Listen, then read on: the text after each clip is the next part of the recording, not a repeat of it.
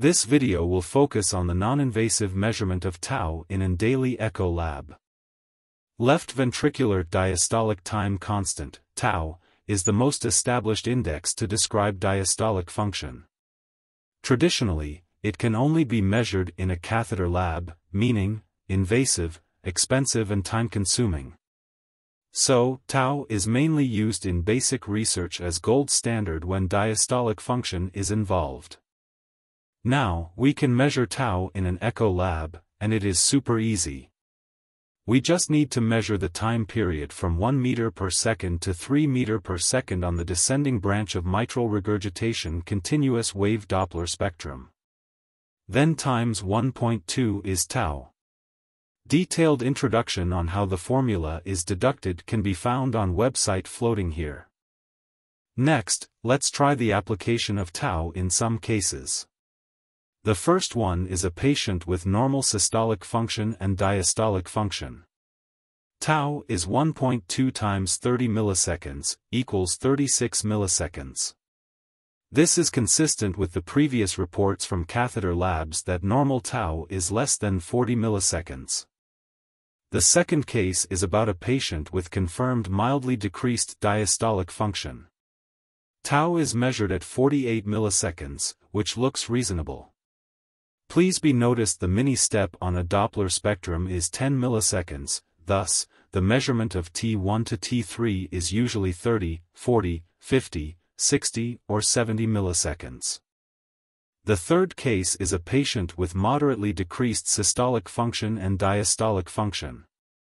Tau measures 60 milliseconds, which is consistent with moderately decreased diastolic function.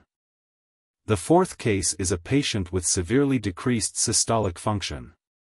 Measurement of tau is 72 milliseconds, which means severe diastolic dysfunction.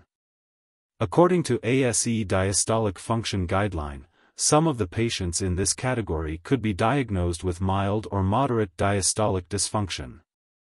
Simultaneous measurement of tau, so far, always suggests severe diastolic dysfunction.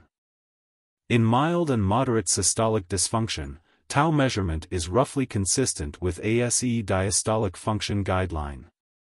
However, in severe systolic dysfunction, tau measurement always leads to severe diastolic dysfunction, while the guideline diagnosis could be different.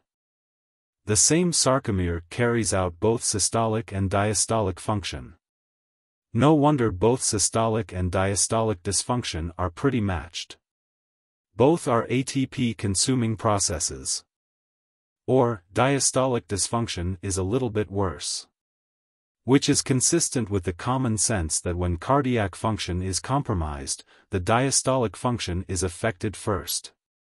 According to the ASE Diastolic Function Guideline, some patients with normal systolic function could be diagnosed severe diastolic function. Or some patients with severe systolic dysfunction could be diagnosed a normal diastolic function. We think those scenarios are debatable. Tau is well accepted as the best index to describe diastolic function because it is directly related to how powerful the cardiac muscle is during early diastole. All the indexes adopted in ASE Diastolic Function Guideline are indirect descriptions. Hopefully, in the next version of ASE Diastolic Function Guideline, tau can be part of it. ASE Diastolic Function Guideline has limitations. Assessment of diastolic function is unavailable for patient with atrial fibrillation, fused E and A waves, severe MAC, or sometimes simply cannot determine. Tau measurement will not be affected by all of those, but at least mild mitral regurgitation is a must. Pretty much when we can measure DP-DT or PISA, we can measure tau.